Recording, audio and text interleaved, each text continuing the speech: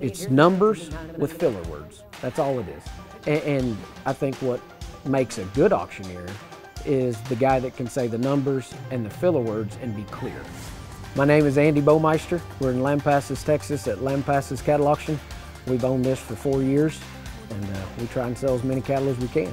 I'm first generation auctioneer. Always been infatuated with it. Grew up in Catlin, Illinois, just a little old town. Grandpa and I, we went to the sales all the time. I loved it, and always wanted to be an auctioneer. When I was little, I can remember my grandpa and I going to the barn and messing with the horses, and it'd be too wet to ride outside or something like that. And we had a little pen there in the barn, and we'd have us a horse sale.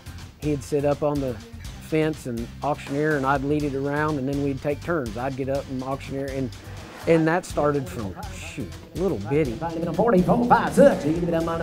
first time I sold was when I was 12 at the local horse sale up there in Danville, Illinois, and I sold a saddle rack, and it brought $18. I'll never forget that. When I was 21, went to auctioneer school. I had steady jobs, I guess, probably started in about 2011. Started selling at a few barns, and then now we've bought this barn here. So, been here 4 years. Everybody will ask, what do you say? It started as who bid? $1, and then who bid $2? But now it's all in popping my tongue. So now it's 81, 2, 2, 3, 4, 84, 5. Doesn't really sound like who bid anymore. It's all in just popping my tongue and a rhythm and keeping that rhythm, and that's what keeps things going. I think a lot of people think, well, they mumble their words so they can get more money without the buyer knowing or something, and that's not it. We talk so fast because we want to keep interest. It can get boring. $1, would you give me $2? No, we got to keep this thing upbeat and keep things aggressive. So that's why they do go to talking fast and keep things rolling and keep an upbeat pace for the competition. It's true price discovery, and competitive bidding is what makes things bring the most money. So you get two people wanting the same item and you get them fighting over it, that's what you're going for. The first time I competed in the WLAC, which is the World Livestock Auctioneering Contest, was in 2018. The WLAC is through the LMA, Livestock Marketing Association. They say that's kind of the daddy of auctioneer contests. Always wanted to go. You have to be selling at a livestock auction to be able to go. Not anybody can enter. I went to my first qualifier in Holdenville, Oklahoma. Did not make the top 10. I went to another one the fall of 19 in Nebraska, didn't make it. And then went to Virginia and finally made it.